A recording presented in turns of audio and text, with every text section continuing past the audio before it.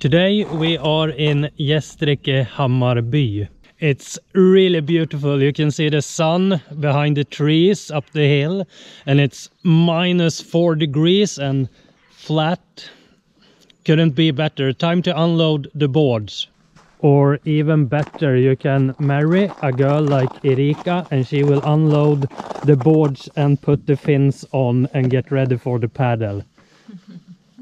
Exactly. It couldn't be better.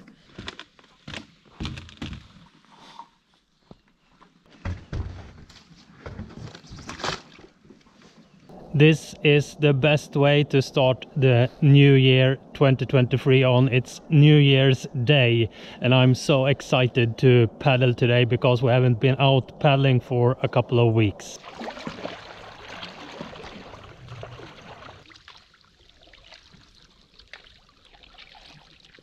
Here we have ice, and also this is the lake Ältebosjön. As you know, our backyard is closed and search for open water like this in Gästrike, Hammarby has begun for us. Gästrike, Hammarby is an old mill with beautiful surroundings, and now we are going into the village.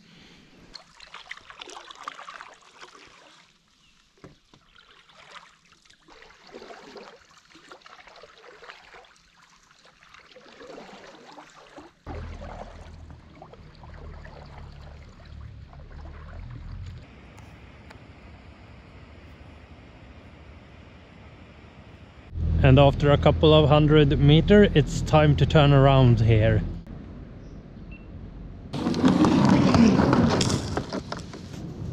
Crazy Swedes taking fika in -4 degrees.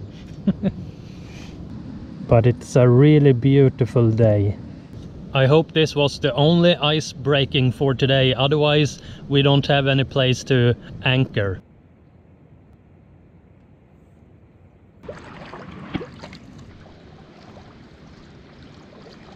Now it's time to paddle back upstreams. For a moment I thought this was a paddleboard. Looks like the people in Gästrike, Hammarby really enjoys the water. They have a lot of docks and boats, and it's also really beautiful.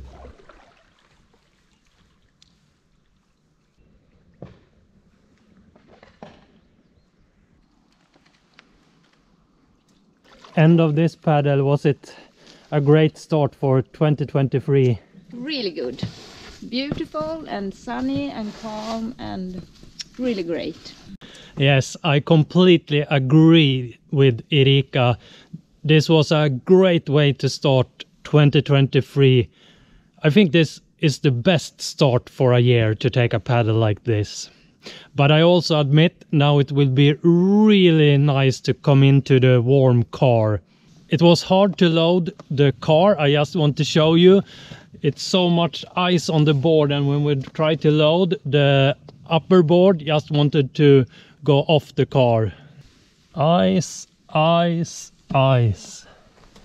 I hope you want to follow us into 2023.